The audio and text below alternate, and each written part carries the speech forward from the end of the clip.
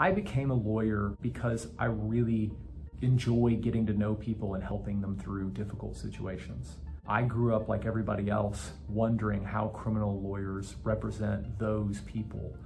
But once I actually started representing real people and taking on their problems, their cares, their worries, their anxieties, getting them through their case back to living their life is really the best job I could ever have. I like to take real time with people. That helps me understand them and then of course represent them better.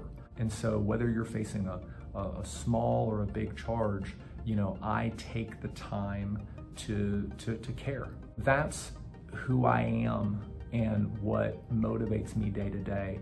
I really love helping people, and you know, I've developed a team at my firm that feels the same way, and we really strive to get to know you and to help you however we can.